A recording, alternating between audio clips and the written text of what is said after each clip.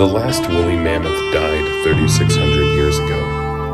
The Great Pyramids of Giza were already 1,000 years old, and there were still mammoths.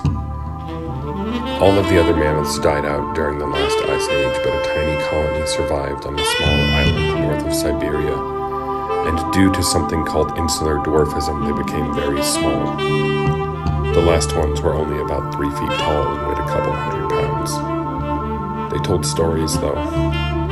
They watched the aurora borealis and told their children that once they were giants, mighty and strong, and the earth shook for them. They would gather on hilltops and look south and raise their trunks and call out to the world, "We're still here, we're still here. You aren't done with us yet. We are small, but we persist."